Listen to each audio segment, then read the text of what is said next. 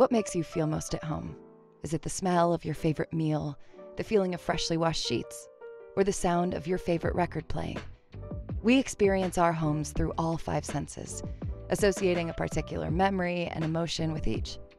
We've enlisted 5 of our favorite creatives and makers to tell the story of their own homes, framed through the scents they relate to most.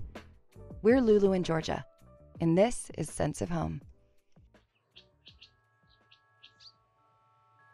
Scent is my thing. I love it, both on my body, in my home.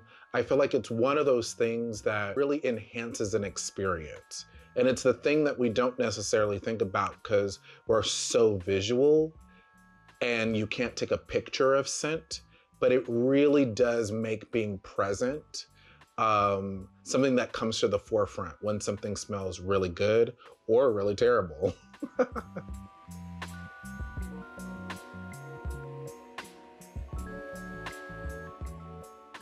I'm Maurice Harris and my home smells special.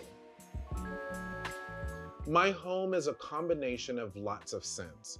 Every room actually in my house has a scent, and I like the symphony of all those scents coming together. Each room is its own instrument, and then together it makes this beautiful bouquet.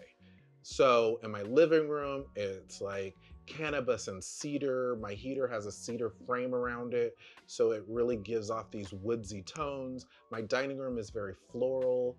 My kitchen is very citrus. My bathroom is clean and sagey.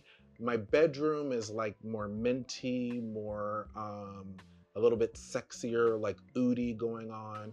And then I like to sprinkle in incense all around just so it ties it all together.